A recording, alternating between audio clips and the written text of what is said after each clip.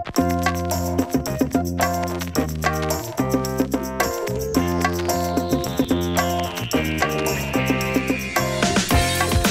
new builders, my name is Chris, and in this short video I'm going to create a drop-down object in a form and link it to data from a different table. For more advanced help, visit forums.nubuilder.com or check out our other videos in this series. So first of all, I've already gone ahead and made another form using fast forms and called it Invoice with a date object and a drop-down object.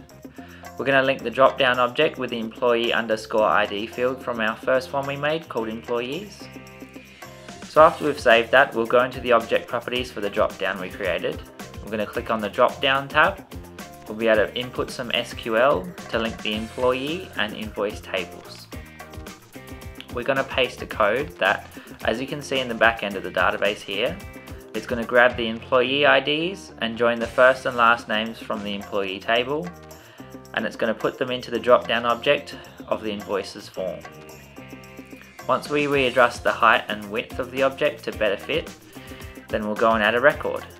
As you can see, the drop-down works perfectly, we've got the names in there. One last thing to fix, in the forums column view you'll notice here that the names are showing the IDs instead of the name.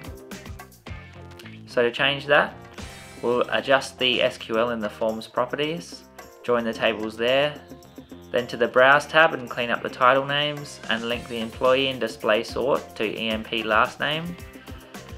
So now if we go back into the form view, now we can see the last names are displayed instead of the code now. Thanks for watching. Don't forget you can go to forums.nubuilder.com for further help and tips.